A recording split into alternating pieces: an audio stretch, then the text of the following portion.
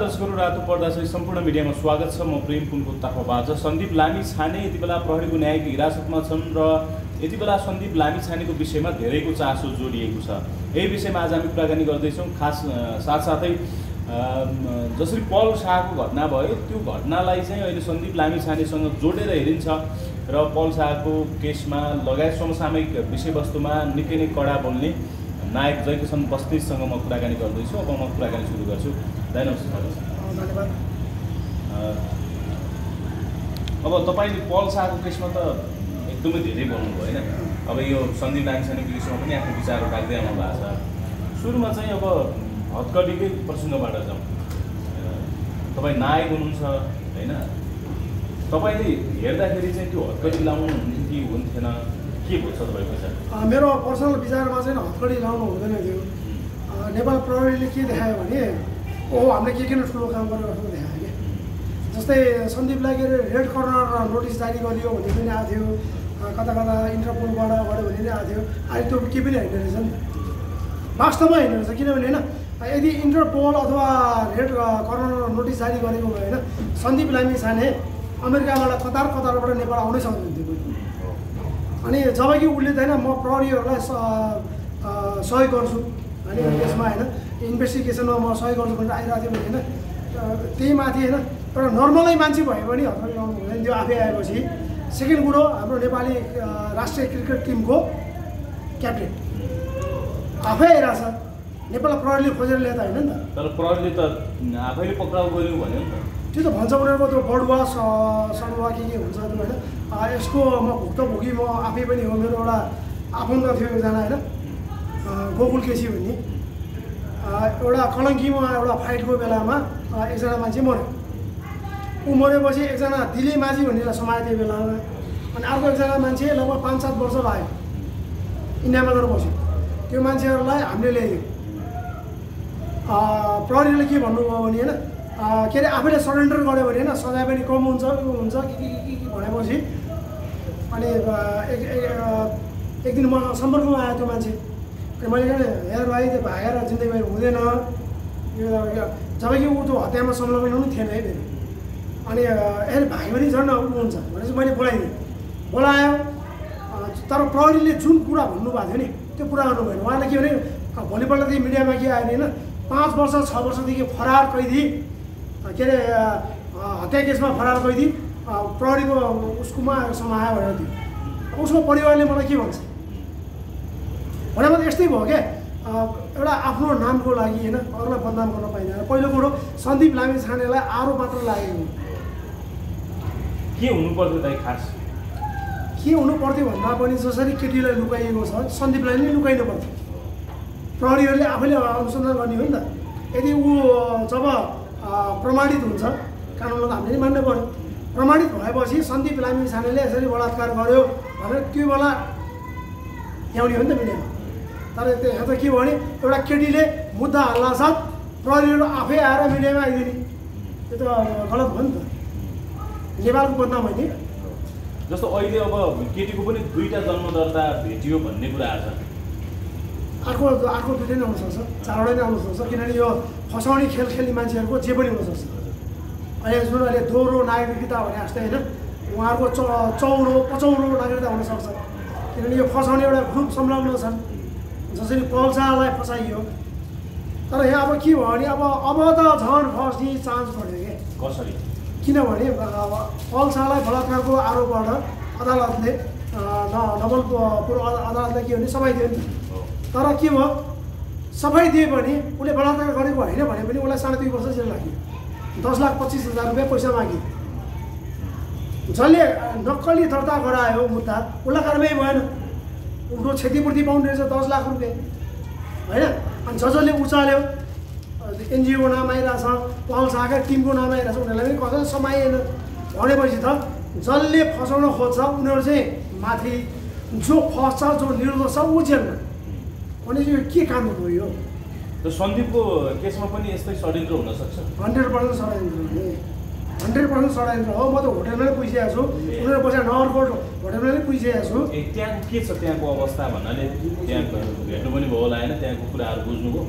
मैले बुझेँ एउटा कुरो जस्तै काठमाडौँ एकदमै नजिकै भइहाल्यो हामी अहिले जहाँ छौँ यहाँबाट 2 मिनटमा पुगिन्छ।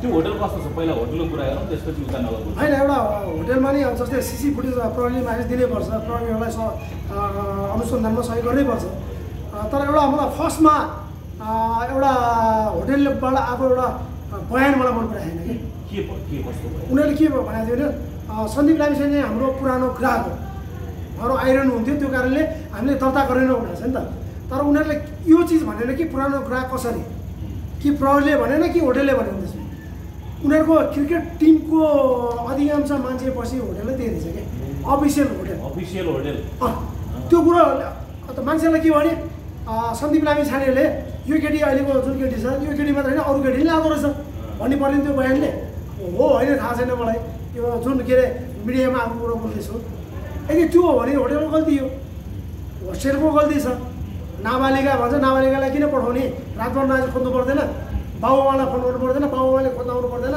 अनि 18-20 दिनपछि आएर मुद्दा हाल्ने बलात्कारको सब पैसाको खेल हो क्या पैसा चाहिएको छ भनेपछि सन्दीप मात्र होइन कि जस्तो बाहिरबाट आउँदाखेरि अरू खेलाडीहरू बस्ने होटल पनि त्यही हो प्रशिक्षकहरू बस्ने होटल पनि त्यही त्यो काठमाडौँ इन होटल चाहिँ मैले जति पनि बुझेँ 2-4 चोटि गएँ त्यो गर्दाखेरि त्यो क्रिकेटरहरू अधिकांश बस्ने अफिसियल होटल त्यही रहेछ कस्तो छ त्यो होटल खाए 3 स्टार हो कि 5 स्टार कस्तो होटल त्यो त मलाई थाहा छैन स्टार चाहिँ मलाई थाहा छैन त्यो बाहिरबाट हेर्दा ठिकै छ त्यो स्टार होटल जस्तो चाहिँ लाग्दैन भनेपछि त्यहाँको नन स्टार होटल जान्छु भने त्यो माहौल हुन्छ नि त्यो गार्डन होला होइन ठुलो होला कस्तो वातावरण म भित्र त छिरेन म भित्र कम्पाउन्ड पनि छिरेन हामी साथीहरू गएको थियौँ उनीहरूले कुन होटल यही होटल भन्यो गौशालाभन्दा मुनि भने हेरेँ तर ठिकै थियो होटल तर म भित्र छिरेन तर केही मान्छेहरूसँग कुरा गर्दाखेरि उनीहरूसँग सम्बन्धित मान्छेसँग कुरा गर्थ्यो उनीहरू मलाई सुझाव पनि दियो उहाँले के भने बोल्न मिल्दैन अहिले प्रहरीले नबोल भनेको छ भने सही पनि हो अनि त्यो कारणले बोल्न चाहनु भएन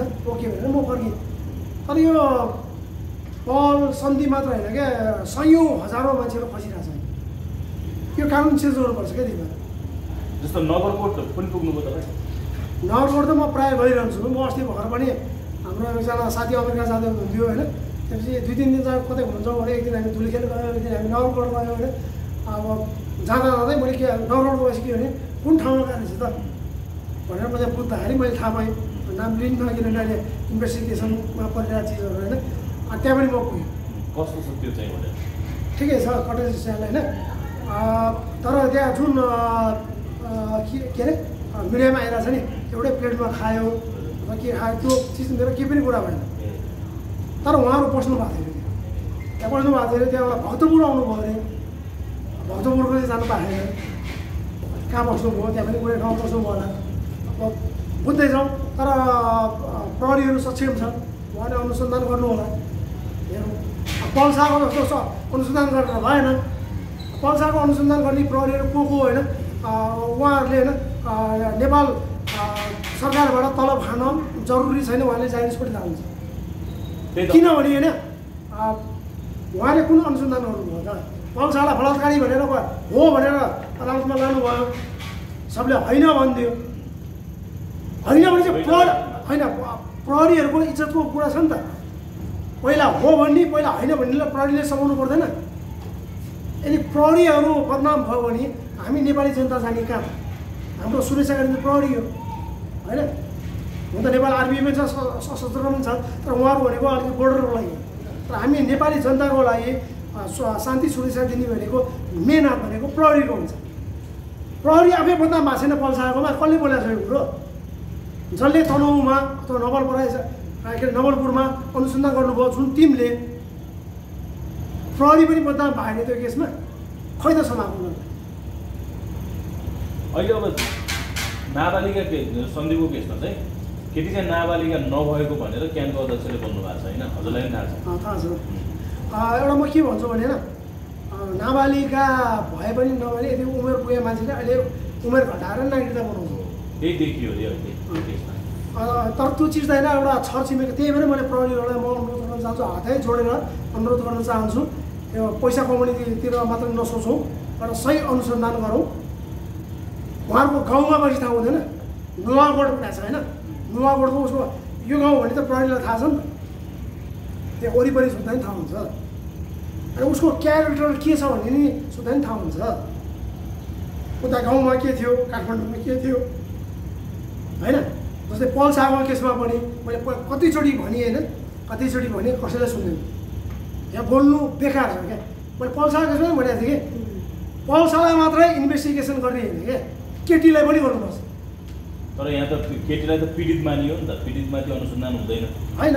यहाँ नेपालमा के छ नि, जहाँबाट पैसा आउँछ नि, पैसा आउने एउटा बाटो खोल्छ, त्यहाँ त्यो बाटोलाई खुल्लै राख्छन् कि। यहाँ त अनुसन्धान गर्दा चाहिँ पीडितलाई चाहिँ पीडितकै दृष्टिकोणबाट हेरेर अनुसन्धान गर्नुपर्छ, पीडकलाई पीडककै दृष्टिकोणबाट हेरेर अनुसन्धान गर्नुपर्छ, तब मात्र रिजल्ट आउँछ भनिन्छ। त्यो हुँदैन। एउटा कुरो म पनि लको विद्यार्थी हो, मैले पनि बिएल गरिसकेको मान्छे हो।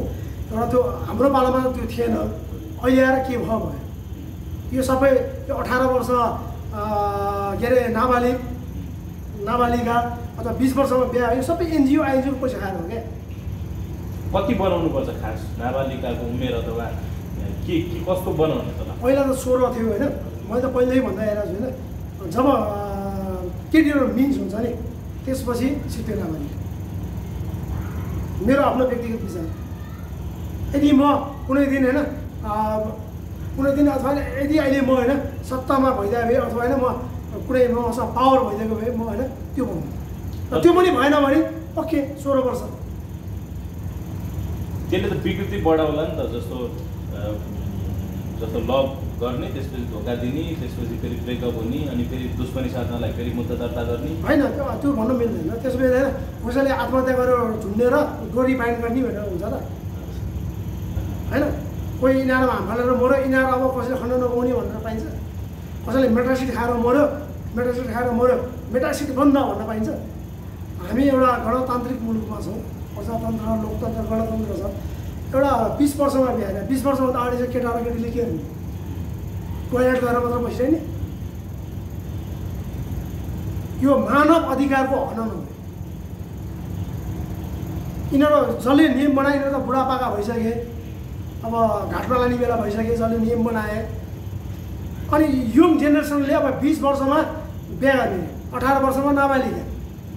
उनीहरूलाई जस्तै मैले एउटा सेक्स भनेको पनि एउटा सामान्य मान्छेले भन्दा सेक्सको कुराहरू पनि हाम्रो नेपालमा त्यो बनाएको छ नि। सेक्स भन्यो नि हामीलाई चाहिने चिज नै हो नि त। तर तपाईँहरूलाई के आरोप लाग्छ भने नि, पल शाहको केसमा, अहिले सन्दीपको केसमा बोलिरहँदा चाहिँ एउटा हुन्छ नि अपराधीको समर्थनमा बोल्यो अथवा बलात्कारीको समर्थनमा बोल्यो भन्ने आरोप लाग्छ क्या हजुरलाई? के भन्नुहुन्छ यो विषय? त्यो मान्छेहरू मसँग यति पछि लागिरहेको छ होइन। जस्तै अस्ति मैले धुम्फो भन्ने मैले मोबाइलमा रिलिज गरेँ, त्योबाट मैले थाहा पाएँ एउटा मान्छेले पत्ता लगायो। अनि 3 जना मान्छे, एउटा पुण्य गौतमजी पनि भयो, पुण्य गौतमजी अनि अर्को के अरे सुनामपछि पनि लगाएर हो ओके। अनि अर्को एउटा मेरो थानकोटमा साजिद पनि छ। उनीहरू के भने तँलाई पहिलेदेखि होइन यो केसमा नै बोल्ने मान्छे तँलाई यो पनि यो देखायो भने मतलब होइन। मलाई फसाउन सकेनन्, यहाँ सबलाई फसाउने ऊ छ। म नि देशको लागि बोल्छु, राष्ट्रको लागि बोल्छु। अब यसलाई मलाई पनि होइन यसलाई फसाउँ भनेर कैयौँ ट्राई गरेको थिएँ, तर म फसिनँ। अब यहाँ केहरू लाग्यो, जस्तै मलाई टिकटकबाट निकालेँ, मलाई युट्युबबाट निकालेँ, मलाई फेसबुकबाट निकालेँ, यो पनि त मलाई टर्चर हो नि त। यिनीहरूको एउटा जत्था छ, एउटा ग्रुप छ। त्यो ग्रुपले उनीहरू कामै के रहेछ भने कमेन्ट गरेर मान्छेलाई ह्यारेसमेन्ट बनाइदिने, डिप्रेसनमा लगाइदिने। तर म त कमेन्टको मलाई भालै गर्दिनँ। त्यही भएर अरू घर परिवारले गर्दाखेरि आजकल अलिकति त्यसमा नै अलिकति बुद्धि भइरहेको छ। अहिले सन्दीपलाई त खास भेट्न जानुपर्ने होइन तपाईँ? पल शाहको केसमा त तपाईँ तनहुँमै पुग्नु भएको थियो होइन? धेरै पटक पुगेँ। अहिले अब सन्दीपलाई भेटेर एउटा सान्त्वना दिनु पनि त तपाईँको दायित्व हो नि होइन? हो होइन। अहिले त दसैँ पनि थियो, दसैँमा नि म जान्थेँ होइन। तर के भने योपालि अलिकति पानी परे गऱ्यो क्या, पानी परे गऱ्यो। त्यसपछि म प्रायः घरमै निस्किनु। म आज दसैँको फुलपातीको दिनदेखि निस्केको आज निस्केँ हो। फेरि यहाँ त फेरि त्यसले भन्छ हिजो अस्ति इन्टरभ्यू कहाँबाट आयो भन्छन् फेरि होइन। म घर पत्रकारज्यूहरू उहाँहरू घरमै आउनु भएको थियो, त्यो कारणले मैले ल्याएँ। म निस्केकै आज हो क्या। म सायद भोलि पर्सिमा जान्छु, तर भेट्न दिन्छ कि दिँदैन त्यो थाहा छैन, तर म भोलि जान्छु। अहिले तपाईँले बुझेको चाहिँ के छ अहिले सन्दीपको अवस्थाको विषयमा पनि त अब साथीभाइहरू बुझ्नु भएको होला? होइन, मैले बुझ्न खोजेको चाहिँ कुरो के छ भने होइन, पल शाहको जस्तै घामट वकिल नपरोस् भन्ने मलाई चाहन्छु। अलिकति गतिलो वकिल परोस्। त्यो कारणले गर्दा नि मैले सन्दीपलाई भेट्न खोजिरहेको थिएँ। किन अहिले जति पनि वकिल म सन्दीप लामिछाने वकिल भनेर आइरहनु भएको छ। अस्ति मैले एउटा इन्टरभ्यू भनेको थिएँ 5 जना देखिसकेको थिएँ मैले हिजोबाट त होइन, आज बिहानसम्म त 7 जना देखिसकेँ। म सन्दीप लामिछाने वकिल भन्छ, उसले मैले भेटेर आएको भन्छ, उसले मैले भेटेर आएको भन्छ। मैले गौशालाको हाम्रो डिसिपी साहबहरू एसपी साहबले पनि फोटो राखेँ अस्ति घरबाटै भन्ने छैन। दसैँ छ अब आउनुहोस् न पूर्णे बसी भन्ने कुरो भइरहेछ। आज पूर्णे हो, म भोलि जान्छु। अनि सबै हावादारीको भइरहेछ के वकिल को भन्ने नि मैले थाहा पाइनँ कि। वकिल मिडियामा भनेको छ है। अलि राम्रै वकिल आइदियो हुन्थ्यो एउटा, किनभने पहल शाहको बारेमा त अहिले पनि म भन्छु होइन, वकिल गतिलो भए भए पहल शाह यो नवलपुरमा 3.5 वर्ष कैद हुँदै हुँदैन, दिनै मिल्दैन। अब 26 गते पेशी भन्ने छ त तनहुँमा झन् के आउँछ, वकिल यिनीहरू नै हुन्। अब पहल शाहले जुन गल्ती गर्यो, पहल शाहको परिवारले जुन गल्ती गर्यो, सन्दीप लामिछाने र सन्दीप लामिछानेको परिवारले त्यो गल्ती नगरोस्। एउटा राम्रो वकिल ल्याओस् कि, राम्रो वकिल राम्रोले पैसा बढी माग्ला ओके दिने हो नि। त्यो नचाहिँदो आरोपमा जेलमा बसेर करियर ध्वस्त बनाउनुभन्दा बरु होइन वकिल राम्रो वकिल राख्ने, एकजनाले बुझ्ने, 2 जना राख्ने, 2 जना बुझ्ने, 3 जना 4 जना जति राख्ने। सन्दीपलाई चाहिँ खास गरी फसाउने षड्यन्त्र भयो भन्छन् के, तर षड्यन्त्र भयो मान्छेले तर्क दिन सक्दैनन् कसरी भयो अथवा कसले गर्यो भन्ने चाहिँ त्यो भन्न सक्दैनन् कि, अथवा भन्न नचाहेको कि डराएको कि के हो? डराएको हो, थुन्छन् त पुलिसहरूले।